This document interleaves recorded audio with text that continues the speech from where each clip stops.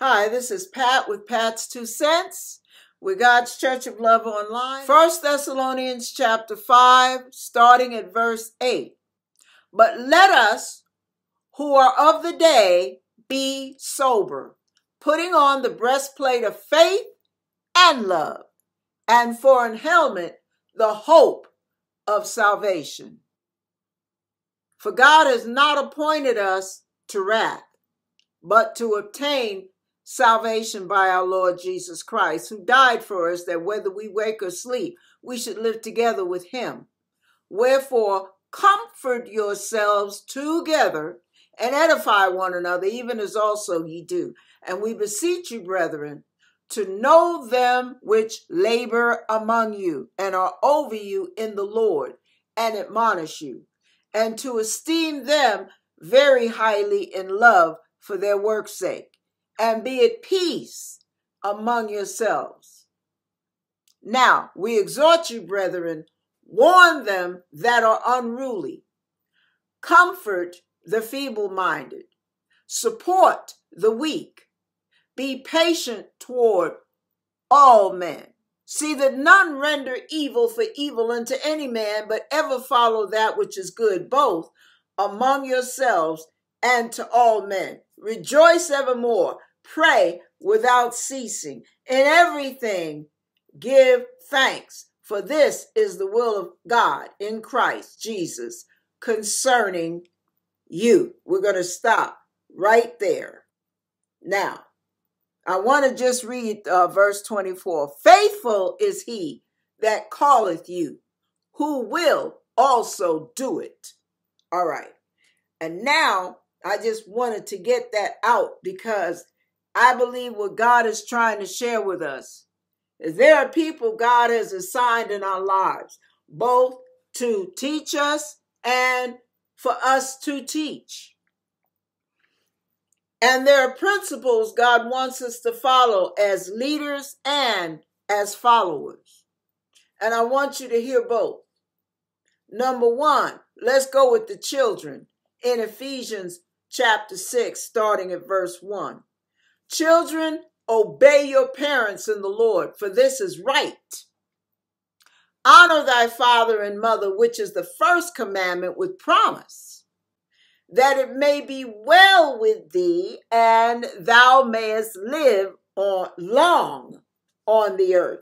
Now, a lot of times we don't know how important obedience is, but God wants obedience rather than sacrifice. So let's deal with the kids real quick.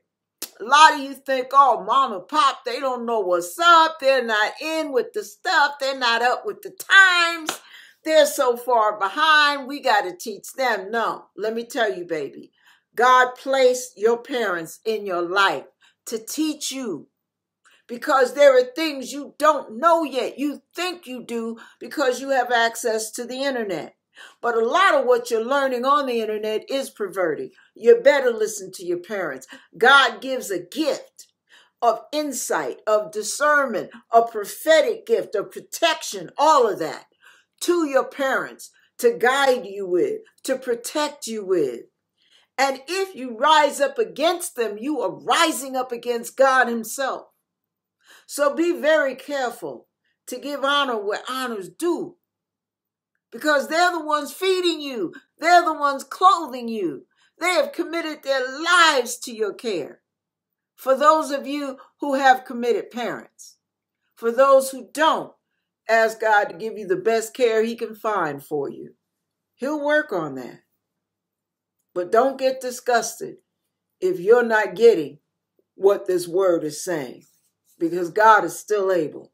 And you need to turn to him and start asking for those desires of your heart. Now, before we get off the beaten path, verse 4, and ye fathers, let me say, you parents, provoke not your children to wrath.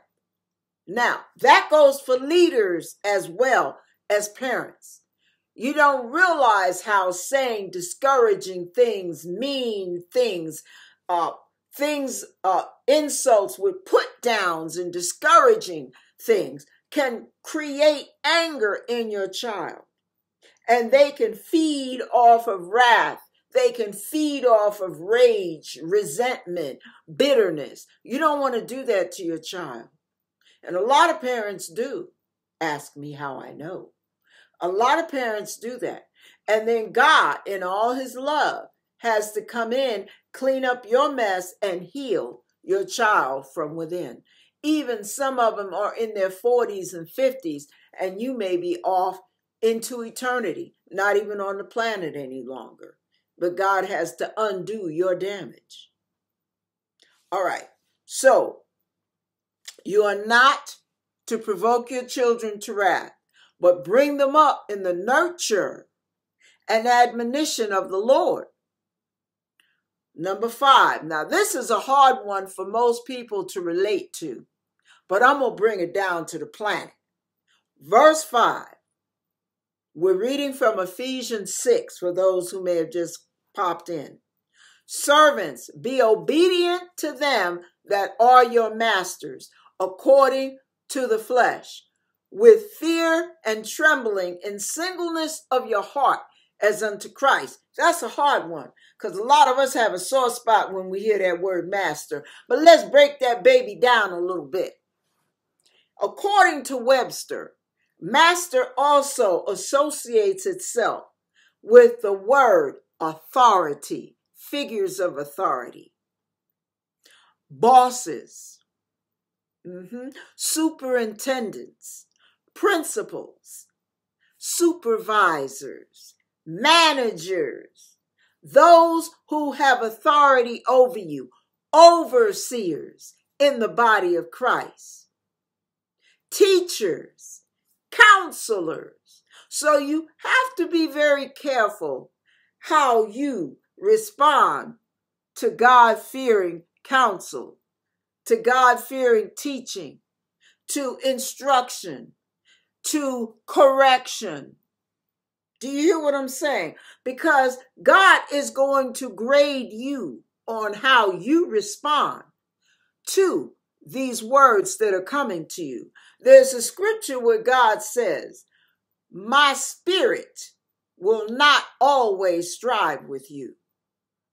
And this is a hard message for me to preach because it feels self-serving. I had no idea this was going to be part of the message until the Lord gave me these scriptures. And when you look at all these scriptures, they all deal with authoritative figures and yielding and obedience and listening and following in the right spirit. So I know God wants to deal with that. But let me share this with you. God reminded me while I was getting ready for this message, it's not going to be a preach you happy message. It's not going to be a beat you upside the head message. It's just a simple, loving admonishment. And I have to share stories with you because some of you, your attention spans are so short. You can't watch anything no more than 10 minutes and you're off to the races for some reason. So let me share these stories before I lose you. Years ago, when I was at church, the Lord gave me a prophetic word of warning. A month before that, I sat and had a conversation with a young man who was hanging out with the wrong crowd. At that time, he was 17 years of age. And I remember one day when he answered the door, and the door opened and I saw one of his buddies standing in the doorway. And it scared me. Not me being afraid for my well-being. It scared me for him. Because that was the first time in my life when I saw in a person's eyes murder. Cold-blooded murder. And I knew that man had a spirit of murder on him. He could murder somebody and sit down and eat their lunch while his foot was on their bloody body. There are people out there who are sociopaths. And if God gives a person an inclination to warn you to stay away from this one, that one, or the other one, that's not the time to get an attitude. That's the time to stop and reassess everything. take it to the Lord in prayer. Now, what ended up happening in this situation was I had a long talk with him, and I shared with him about how hanging out with some people can be very counterproductive, and how association brings on assimilation, which means you act like, talk like, walk like, quack like, waddle like the people you hang with. And if they're living in the dregs of society and doing illegal acts and doing all kind of treachery, you will end up in time doing it with them. Why? You want to be liked. Why? You want to have friends. Why? You're lonely. You got to be careful with that. So what ended up happening was I had the little chat with the young man. Later on, about a month later, we're all in church. He happens to be in the church at the time. The Lord lays a heavy burden on my heart. Check this out. I never got a word like this before, ever. But I got this word this time, and it was too strong to ignore. And the pastor allowed me to take the mic. And I said, somebody in this church is hanging out with the wrong crowd. I was getting it right there on the spot. I never expected to share that in front of the church. So I knew God was talking to more than one person. And when I got through sharing, what I said finally was, what God's warning is, if you don't stop now, somebody in this church, if you don't stop, God is telling you the only warning you're going to get is one slap on the wrist. That's it. Only one. After that warning, if you continue, the next warning is not going to be a warning. It's going to be a major penalty. And you will spend a majority of your life behind bars in a major prison. That's all I had to say. I was done. One woman got up and said, I know that's for me. She took heed. The young man sat there with his arms folded with a fat attitude. Within 3 months, no, let me take it back. Within 1 week, the following Friday, we didn't even get to the next weekend. That Friday, we get a call. The man calls his parent to tell him that he has gotten arrested for misdemeanor possession. He'll be home that following Monday. That was the slap on the wrist. It didn't take 5 days and it was already happening. 3 months later, we noticed we hardly saw him. We didn't know where he went. Where was he hiding? Did he have a girlfriend? Is he calling himself shacking? What's happening? And then one day I hear a police radio. And we open the door. We open the window. I look out. There's a rifle aimed at the window. I'm getting ready to go downstairs to find out what's going on. Because I'm nosy. See, I got good ears. Thank God. Because our door was about to get busted down. And when I opened the door and didn't know that there was going to be anybody there, there was a SWAT member with the ram getting ready to bust the door down. My husband blind. That was scared the mess out of him. So I'm saying, oh, what's going on? They're hollering, get on the ground, get on the ground. I said, just come on in. So as a result of my attitude and having heard in advance, thanks to God, we didn't suffer any damage. And they were very kind to us. And when they let us know what they were there for, what ended up happening, the run of events, fast forward, the young man is still today doing time in prison. The warning came in the 90s. When God gives you a warning, you have got to take heed. You have got to be careful not to get on the defensive, not to get bitter, not to get the attitude, not to dismiss, or put it on the back burner for too long. Because if you put it on the back burner for too long, you might forget what the warning was. Like a friend of mine did years ago, when God gave me a warning for that person not to go out with another person. And as a result, they obeyed and they were okay. But what they didn't tell me until 3 or 4 years ago was that it was something I guess they didn't want to admit to. They forgot because they put it on the back burner, what I said.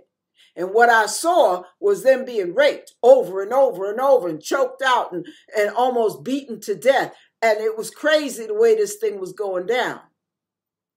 And this man was choking her out because she put it on the back burner so long she forgot about it and hung out with the guys so they could just sit up and listen to some music and cruise off of some weed. And what ended up happening? And this was a cop. He raped her over and over and over and over and choked her out and raped her and choked her out. She thought he was going to kill her finally. Because she waited so long, she forgot.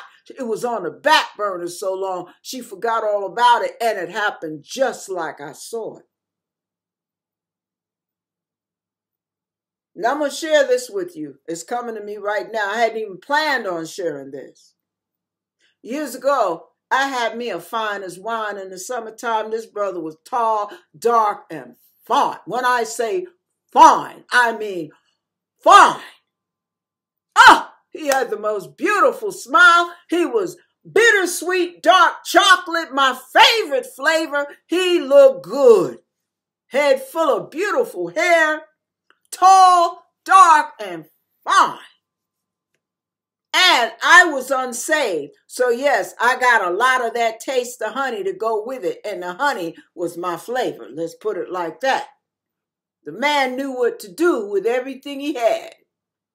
Now listen, I started noticing little indications that he didn't have much of a heart like I thought he did. Came across real nice, but things started getting a little sour. And then I noticed my mother started giving him a nickname. And I was like, where's that coming from? She wasn't saying anything, but I was catching it. Catching what she wasn't trying to throw. She called him the peacock. And one day, that man threatened to slap me if I didn't shut up because I was saying something he didn't want to hear. I wasn't even arguing. And see, that's all I needed was that. But what my sister didn't know, because at the time, the guy and I were engaged to be married. Listen to this. There's some warnings out there that we're getting straight from God through people, and we don't want to hear it. My sister was driving down Lake Avenue. I was already getting a turquoise bridal gown. I wasn't a virgin. I wasn't going to get married no white. So I was getting a turquoise bridal gown getting made. And he was getting ready to pick his tuxedo with his little accents that he was going to get. And sure enough, my sister sees a vision of me at a church altar. I was not going to get married in a church. At a church altar, wearing white or some type of off-white. I knew it couldn't have been white. And the groom was wearing it too. As it turned out, my first husband and I got married in ivory. And I'm telling you, we got married in the church. But as soon as my sister told me that dream, I started watching Brother Man real close. And that's when he made the mistake of threatening to slap me. And I was like, done. I'm out. I'm out. And listen, I didn't get offended when she told me what she saw. I listened to that baby, and I didn't put it on the back burner. I put it in my side pocket. But I listened, and I escaped a horrible marriage because God sent a message through a messenger that I wouldn't have even paid much attention to because she was my sister. But I believed in gifts because we had gifts in our family. So listen to this. It may not be what you want to hear, It may not be what you want to do or what you don't want to do, but listen to the instruction God gives you. Know them that labor among you. Be watchful. Be aware. Don't be dummied down with your head in the ground and your backside up in the air. Because Satan will kick you so hard up your rump, you won't know your head from your behind when he gets through spinning you around. If you're not watching, if you're not listening, if you're not being careful and taking heed to the warnings God is lovingly sending your way, be very careful. Like they used to say in the streets, don't write no check you're behind can't cover. When God is trying to warn you about something, when God is trying to teach you something, when God is trying to make a major adjustment inside of you or heal you. See, there are times when people may say something to you. Now, they may not be at a position of authority, but they may know you. They may know you. And listen to this. Listen to sound counsel no matter where you get it. Truth is truth, no matter where it comes from. Listen, a friend of mine used to say all the time, no matter what the delivery package, no matter what the attitude, no matter how it's presented, get the truth out of it. And you will benefit if you're humble enough to do so. One of the things that I have found is it's difficult to listen to someone tell you the truth about yourself when you don't even want to admit that you deal with those areas. Years ago, when I was being counseled by Pastor Cushman at Pasadena Church of God, he sat me down in his office and we were talking about this, that, and the other. I was fussing and whining and complaining and doing my thing. Yeah, very emotional. And he looked at me and he said, Patty, stop that whining. Yeah, I didn't like that. I didn't like him telling me I was whining. I didn't like that at all. But he was telling the truth. And I had to put on the brakes for a minute and I whispered to the Lord, Lord, am I whining? Yeah. See, there are times people will tell you things about yourself you don't want to hear. You just don't want to hear it. I have received correction from kids. And so they were right. But do you have an ear to hear? See, just because you're grown doesn't mean that you're on the right road. Just because you're grown and you know how to wash your own body and dress yourself and write your own checks does not mean you know it all. You hear what I'm saying? There are times when people can give you a word and you are very adept at this, that, and the other. And you might actually have a funny attitude. Somebody actually thinks they're going to tell you something. You've been around the block 10 times more than they have, and they're going to tell you something. Check this out. Years ago, I'm going to make it short, I promise you. Years ago, I was talking to a friend of mine who happened to be old enough to be my mother in the Lord. And in the natural. She was old enough, 27 years older than I was. And I said, I was watching her cook liver. And I said, would you like for me to show you a trick to cooking liver? And she looked at me with a smirk on her face. But in spite of her reservations and her cynical humor, she stepped back, handed me the utensils and said, show me. She was willing. Even though she thought it was funny that I wasn't going to teach her nothing, but she was willing. And I took the liver and I dipped it and did my thing and put it in the grease. And before 2 minutes was up, it was flipped over on the other side. It was cooked through and through, but it was so tender because it wasn't cooked long. that the liver melted in her mouth. And she had never cooked liver like that. And she said, I just learned something today.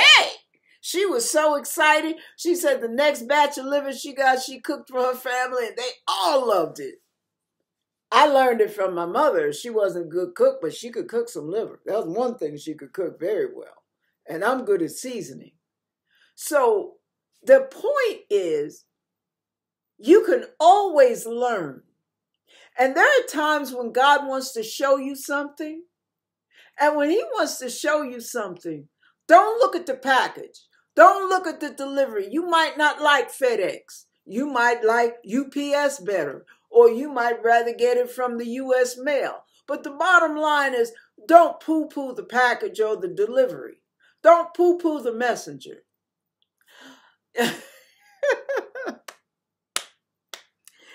Do you know there's a scripture in the Bible where God had instructed the Israelites, don't eat the unclean thing. Don't eat anything touched by unclean things. But this prophet was being fed by God supernaturally during a famine. And guess what the messenger was that delivered his food every day? The Lord sent a raven. That's an unclean beast. A raven to fly in and hand deliver him his meat every single day. That man was taken care of by God. Direct deposit from his Father which art in heaven. And he cleaned that baby and he cooked it and he ate it. He was sustained by God through an unclean vessel. Some of you in your lives, you got family members, you got friends that have gone down the toilet. They live a trashy life. And God is saying, I'm going to use them to bless you. There was a family. The woman had the kids set the table. They prayed over the meal that they didn't have. Cabinets were empty. Bellies were empty. They were hungry. And a knock comes on the door. And it was this man loaded with bags of groceries. He was the town drunk. And he said, God told me to bring this to your family. So you notice the pastor didn't hear it. The minister of music didn't get the memo. The church members didn't get the memo. But the town drunk, he heard from God and he obeyed. And the family was sustained. Don't curse the messenger. Be very careful how you receive from the Lord. Be very careful how you look at what you're getting from God and who it's coming from. Be very careful about that. You can always say, Lord, is this really from you? That's fine. But don't look a gift horse in the mouth and say, I know that ain't for me. Watch that attitude. That might be the only blessing that God has provided you with. For that moment. That might be the only vessel that can bring it to you. That is even obeying God. That even has an ear to hear. Don't poo-poo. God can use all kind of crazy, witty ways to bless you. Be very careful. His timing may not be your timing. His process might not be your choice. His messenger may not be your pick. Think about that. And the ones you want to see your blessings come from. God may say, ixnay on at they, no way, baby cakes. And you may not like that. But as long as you obey, God will bless you with the desires of your heart in his time, his way, by any means he chooses. And I'm done. All I ask is when you get a blessing, thank him. If it doesn't come through the right channel that you would like it to come through, thank him anyway. If you get words of correction you don't like, Thank him and take it back to him. Double check with him. Lord, is this really from you? Try the spirit. See if they be of God. But don't ignore what you don't want to hear just because you don't want to hear it. Don't ignore it because it goes against your grain and your flesh is crying out for A, B, and C. And the Lord is saying, ixnay, ixnay, ixnay. No. Be obedient, willing, and remember, obedience is better than sacrifice. God bless you. God keep you. God cause his faith to shine upon you and give you peace. In Jesus' name. And for those of you who don't know the Lord, please give him. Say that prayer to the Lord. Lord, I don't know you. I need something more in my life. There's got to be more than life to life than this. I want to get to know your son, Jesus Christ. Pray to the Father in the name of the Son. In Jesus' name, I accept your son as my Lord and Savior. In the name of Jesus, please fill me with your Holy Spirit. Please forgive me, clean my slate, give me a new start. And then see where God leads from there. God bless you. Amen.